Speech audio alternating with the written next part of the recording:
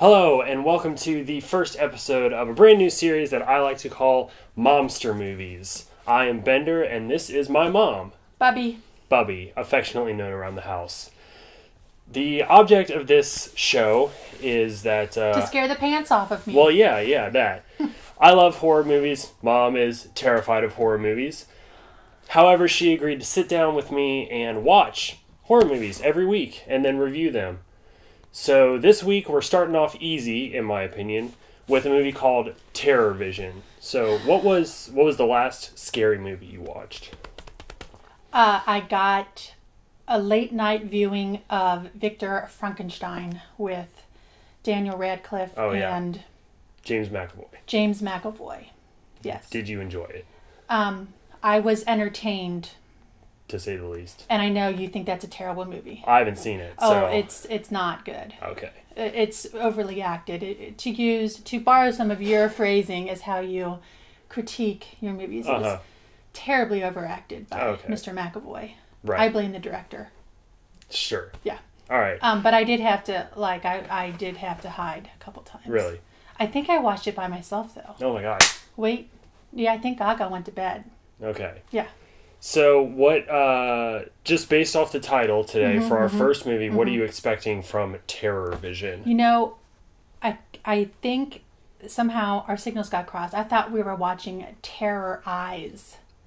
Didn't you put that in the Facebook, Terror Eyes? No.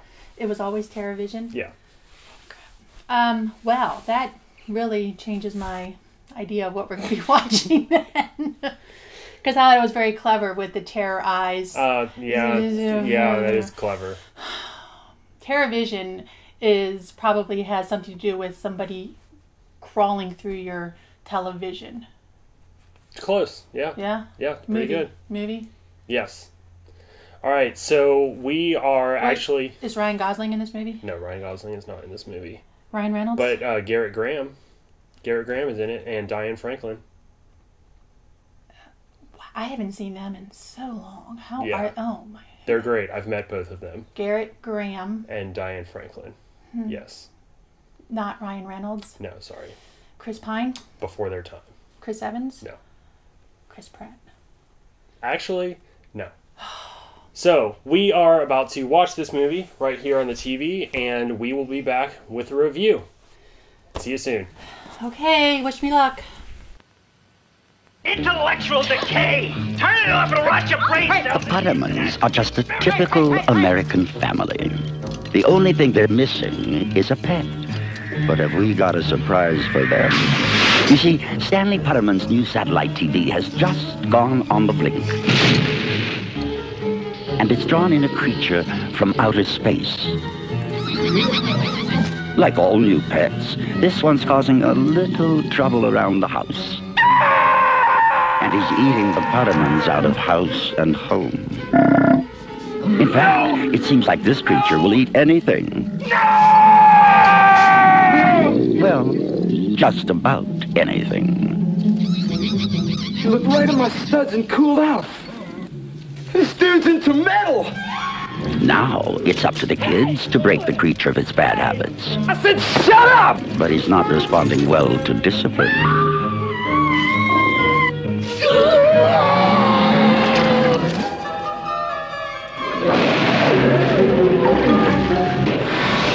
Earth children, please. I mean you no harm. I am Pluthar, here to save you. The Pottermans finally got themselves a pet, but they never even had a chance to give it a name. Terrorvision from Empire Pictures.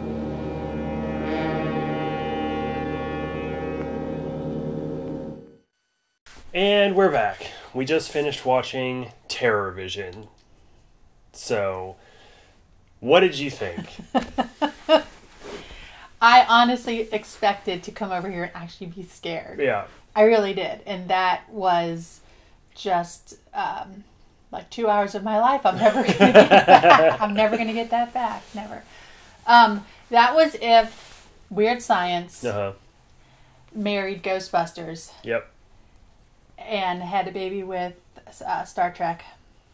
Yeah, I can see that. And a little bit of Home Alone. Mm-hmm. They pulled from almost every 80s stereotype Yeah. you could. I was half expecting them to have a DeLorean as one of the cars from Back to the Future. I think the movie's great. It's just ridiculous, obviously. So ridiculous. It's, we started easy, and I think it's just more of like a comedy gross-out movie than anything else. It doesn't even try that hard to be gross. No, it's just like kind of is sort of you're disintegrating people, and there's like a green slime everywhere, and the monster is basically just like a pile of crap. I forgot Ghostbusters. Yeah. Heavily referenced the Ghostbusters with the slime. Yeah. So. But there are so many awesome 80s references that I get because that's when I was in high school. Yeah. Like, did you get the Liechtenstein art on the walls? Mm-hmm. Right? Yeah. But then there was also a artist very popular in the 80s called Patrick Nagel, who did these portraits of women, like very graphic, angular, severe women. Is that like the cover of the one Duran Duran album? Yes. The Rio? Yeah. I want to do something like that. Yes. Nagel was all over that. Then there was some like Picasso stuff in there. But everything was to the, not even the nth degree, but like the O, P, Q, and Rth degree. It's way over top. Right. I forgot about Valley Girl. Nicolas Cage, the guy, the boyfriend, is totally trying to be Nicolas Cage from Valley Girl. Yeah. Yeah. The boyfriend, though, is played by John Grease, which I didn't really, realize on my first watch through, but he, as you may know, is Uncle Rico on Napoleon Dynamite. And it's really great to see him, in other roles. He's also in Monster Squad. Okay. He plays the werewolf in human form in Monster Squad. Well, truly, O.D., the boyfriend, grows up to be Uncle Rico. I mean, you can you can see that happening. When he played Uncle Rico, he just continued his O.D. character. Right. And then, of course, the biggest alien movie of the 80s, E.T., they forget the movie. He's like, it's like that monster. What? And the little kid goes, makes you cry like a butthole. E.T.? Yeah. Which was pretty clever. Yeah. There's a lot of cleverness, and it looks like the actors were having a fun time doing it. Yeah, it's really great. I've met a couple of the actors, as I told you while we were watching it, and they all look back fondly on that movie, as ridiculous as it is. It's just a good time. What studio made that? Charles Band.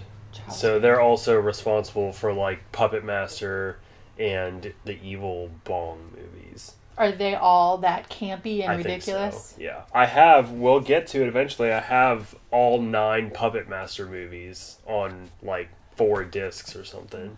Not inspired by the Metallica song at all? No. Okay. They're actual puppets. So I knew people that dressed like that. Yeah. I can't say that I went that wild with my 80s theme, but I did have the bangles. Didn't have the lacy gloves. Couldn't do that. But I had the bangles. And there was this great, I think it's funny, you probably won't, but Medusa's talking about, she went and got some rats done. Yeah. And that was, everybody had rat tails in the 80s. Right. Very clever. You could just go on and on with the 80s puns and innuendos in there. It's great. It's a good movie. So next... Again, 2 hours of my life I'll never get back. So next week, I am thinking about going with the first horror movie that I ever saw, which was John Carpenter's Halloween. So we're going to go classic slasher and definitely way more scary. How do you feel about that? I'm going to have to get some adult diapers. I can't do it. You know me. I walked away when Goosebumps got scary. Yeah. So, okay. I have a week to prepare. Yeah, you got a week.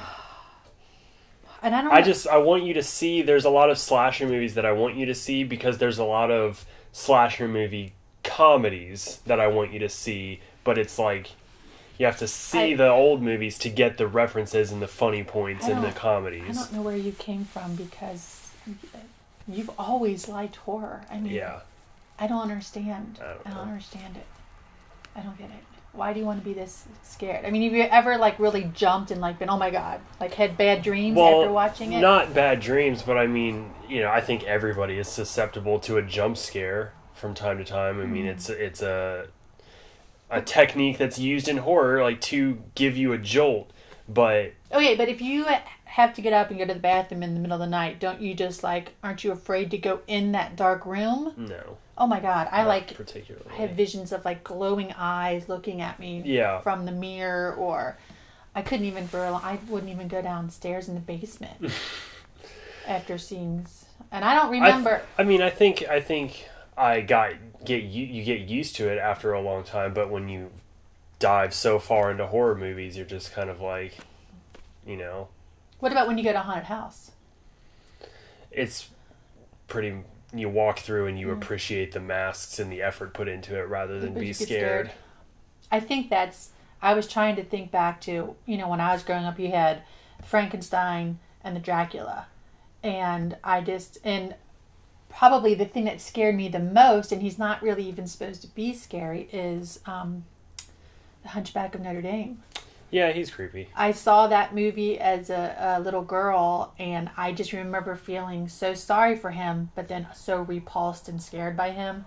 And ever since then, couldn't do it. Yeah. Couldn't do it. Well, we're going to make you do it. Okay.